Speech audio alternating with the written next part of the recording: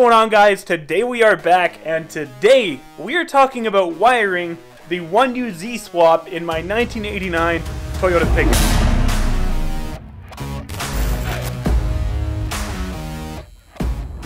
Brought to you in part by Overland Outfitters.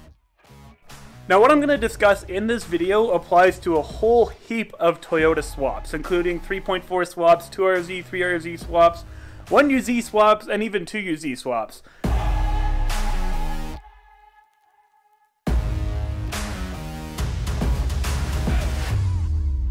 Now, I'm not going to tell you exactly what wire goes where and stuff like that, but I'll give you basic guidelines on how to wire these swaps so that you can decide whether or not you want to tackle this yourself. So I'm going to start this video by showing you exactly what the wiring looks like in my truck inside the cab, just to get it running for the time being.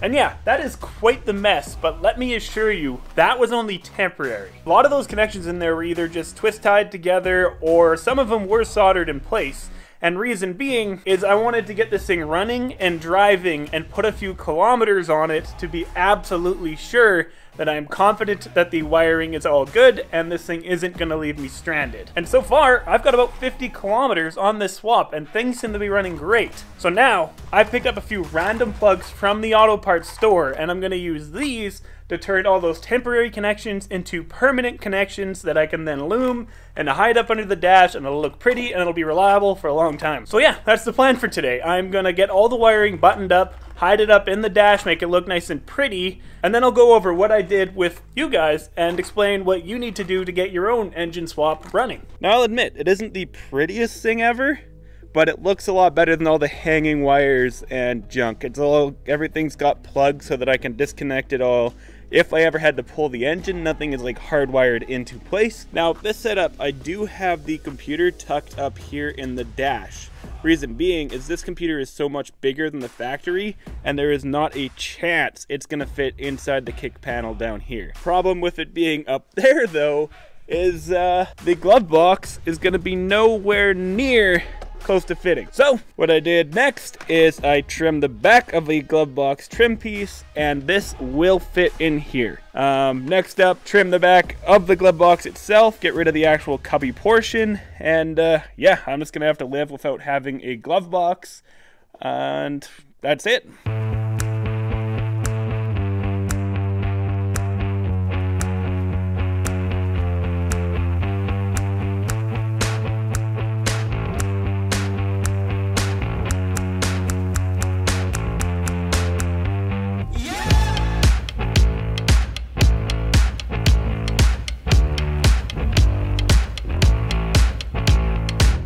And done.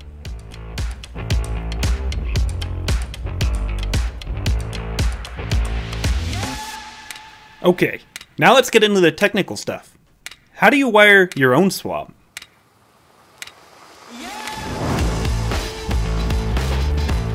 First off, this is not necessarily an exact how-to video. The information I'm about to share should be used as general guidelines. I am no mechanic, nor am I an auto electrician, or anything that would even slightly make me qualified to show you how to wire an engine swap. But I am a long-term computer and electronics nerd, and most importantly, a YouTuber. Therefore, I am distributing this information on the internet where it is absolutely the truth and nothing could be wrong. On second thought, maybe if you're gonna wire your own engine swap, please proceed at your own risk. In all seriousness though, I have wired several Toyota engine swaps. My original Supercharged 3.4 swap, Ryan's 3RZ swap, Boy's 3.4 swap, Corey's 2RZ swap, my 2UZ swap that immediately caught into flames, not related to wiring, my 1UZ swap that shortly after skipped timing and bent intake valves that definitely has nothing to do with wiring, and lastly, my current 1UZ swap that runs and drives absolutely fantastic with no issues. And in my experience, I can tell you that all of these engines are a lot easier to wire than you would think. You essentially give power to the ECM and power to all the sensors that need it to run, and boom, you're done. Just kidding, we're not done yet. Now it's time to get into the basics of how to get your engine started. There is a surprisingly small amount of wires required to actually get your engine running.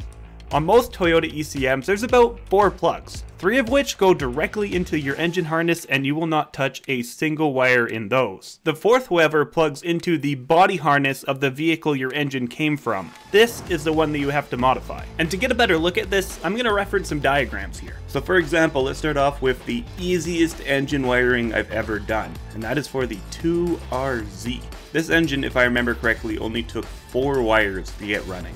The first of which you can see right here, the battery. So this BATT, that is a 12 volt constant. This will always have power whether your key is turned on or off. Next up is directly below it, this B+. The B+ means that is an ignition switch wire, so when your key is turned into the on position or in the cranking position, this here has power. And these two are the only wires that are going to the ECM that you actually need to touch in order to start the truck. So now you're probably thinking, great, I know there's 2 wires in the ECM that need to be touched, but how do I find them? How do I identify them? So if you look at each and every single one of these wires as they're going into the ECM, they all have their own letter that is identifying the exact plug they belong to. So if you look at both these wires that I've identified, they both belong to the A plug, both pin 2 and pin 12. Now if you go to the very, very back of your diagram, we look for the A plug, right there, pin 2 and pin 12, right there. So you know those are the 2 wires that you need to tie into. Okay, so now that your ECM has power and it turns on when the key is switched, we need to figure out what other electronics need power. Generally speaking, you need to give the injectors power, your igniters and your coils power, your throttle position sensor, idle air control valve, and mass airflow. Now finding the source of these powers is pretty straightforward. So you see the injectors here. You follow the wire up, back, over to the other page, over and down, and you can see it is on an ignition switch circuit. So you know that the injectors get a switched power through this plug right here, this 1K2. And if you look closely, you'll see that this black and red wire in the 1K2 plug doesn't just power your injectors. It goes forward and it also powers your ignition coils and igniters right here. So that circuit, once those have switched power, is done. Moving down here to the idle air control valve and the VSV valve, you see this power source, which is a white and red wire coming down to here. Honestly, I don't know why I circled throttle position sensor or vapor pressure sensor. Those both take power directly from the ECM, so ignore these. But you can see here the idle air control valve shares power with the data link connector, your oxygen sensors, and then moves forward and then gives power to your mass airflow, and so on. And following this white and red wire down that powered all these various sensors, you will see that it comes up to a plug labeled 1K2, meaning in the exact same plug that you see this black and red wire powering your injectors and coils, you will also see a white and red wire powering all of your sensors. Now, what I used to actually distribute all of these power sources that I mentioned earlier